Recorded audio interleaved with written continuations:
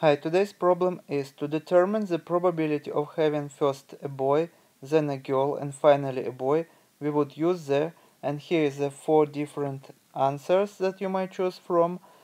I may explain you the correct answer and how to calculate it in just 20 seconds. It would be a very short video.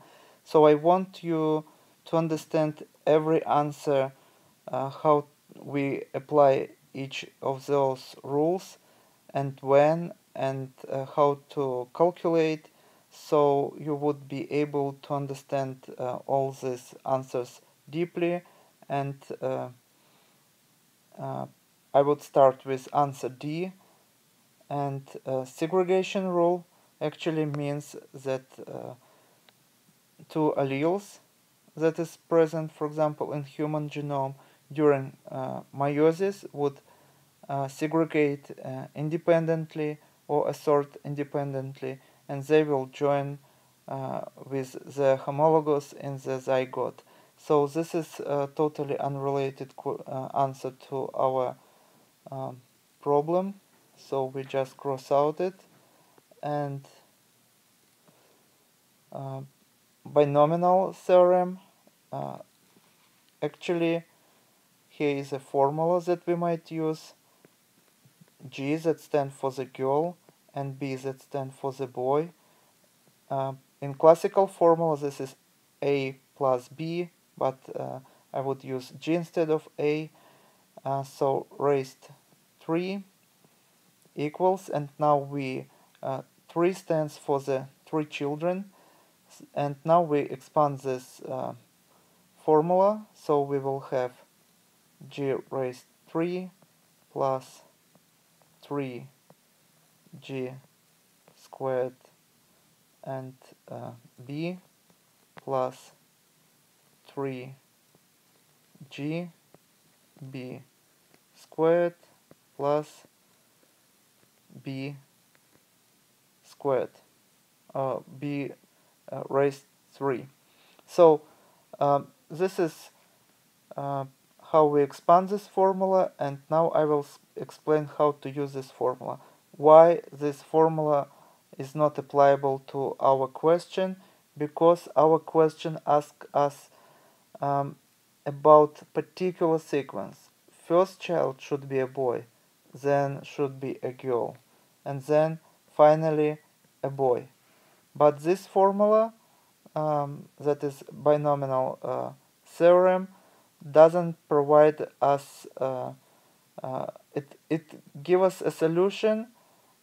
For example, if we would be asked what is the probability to have a girl and 2 boys in no particular sequence, or 2 girls and 1 boy, so we can apply this formula. But as long as we're given a particular sequence, we cannot use this formula.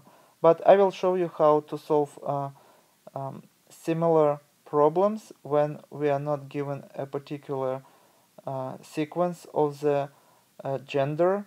For example, what is the chances for all 3 children to be girls? And here is a different ways how we can have 3 different children. So all children can be boys, and also can be 2 boys and 1 girl. Also we may have 1 boy and 2 girls, and we also may have all 3 children to be girls. To calculate probability for all 3 children to be girls, we have to use G raised 3, so this is going to be 1/2 chances for the child to be of the specific gender, and this is going to be raised 3, so this is going to be 1/8.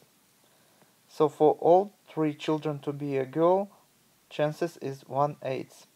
And what is the chances for 2 children to be girls?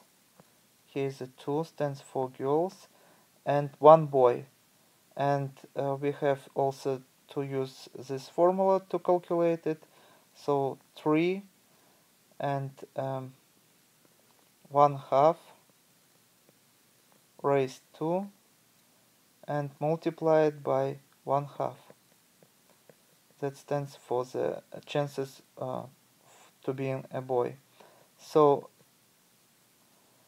1/2 raised 1/2 squared would be 1/4, and we multiply it by 3. This is going to be 3/4, and multiplied by 1/2 going to be 3/8. So what is the chances to be for family to have 3 children and to have 1 girl and 2 boys? Same formula. So we are going to have 3 here, and 1/2 stands for the girl chances, and multiplied by 1/2 raised 2. So we have here 3 multiplied by 1/2 would be 3/2, and 1/2 multiplied squared would be 1/4, and 3/2 multiplied by 1/4 would be 3/8. So this is once again same, just like for the 2 girls and 1 boy, so the same chances for 1 girl and 2 boy. And the last one, chances for the family to have all 3 children to be boys, is 1/2 raised 3. That's going to be 1/8. So this formula, once again, we use when we are not asked of the particular sequence of the gender of the children, and so we can cross this binomial theorem. We cannot use it to answer our question. And sum rule we use when, for example, we have a question, what is the probability to have all 3 children to be boys, or all 3 children to be girls? Or what is the probability for the all 3 children to be of the same gender? So we have 2 probabilities. All of them can be boys, or all of them can be girls. So when we asked to calculate probabilities, and we can rephrase it girls or boys, so this is very important, or if we can put or, because this is a rule of exclusion. We cannot have simultaneously 3 children, that is all of them boys and all of them girls, right? So we have to use or, and that means that we have to use sum rule. So we have to add these probabilities, and we have 1/8 probabilities here and 1/8 probabilities here. So here how we calculate it, and we just have to add this 1/8 plus 1/8 is going to be 2/8, or we can simplify 1/4. So if the question would be what is the probability to have all 3 children of the same gender, this would be the answer, 1/4. And now I can cross out this answer. We only left with product rule, and product rule actually means that the question is what is the probability that first child would be of the specific gender, and second child, so we can use and, So first child and second and third child. So and here is what is important for us. And if we can put and, that means we can use rule of product.